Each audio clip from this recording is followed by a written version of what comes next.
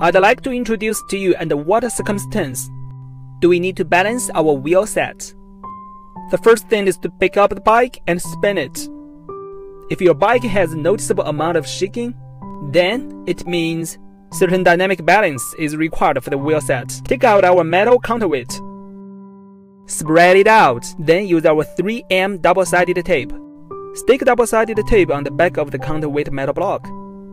Usually we are counterbalancing according to the weight in units of 4 centimeters, 4.9 grams or about 5 grams. If the weight is too heavy, shorten it or increase it. If you turn your wheels, you'll find that the wheels won't stop. That means there's a heavy weight on this part. Okay, in this case, we find this weight is now in a state of basic equilibrium.